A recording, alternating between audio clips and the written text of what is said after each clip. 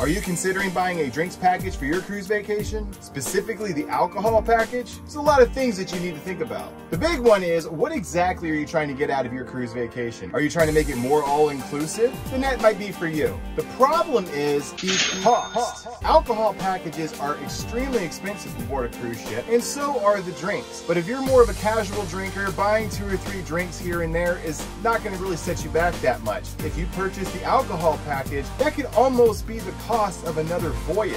You see, the way the cruise ships work it out is you pay per person per day. There are some cruise lines that require all the adults that are in the stateroom to have an alcohol package if even one person purchases it. The greatest part about buying any of the drinks package is that gratuity is already included. If you're looking to go out and have a great time and not have a huge tab at the end, you can have a huge tab ahead of time if you don't plan accordingly. But whatever you choose, I hope that your cruise vacation is the best vacation that you could possibly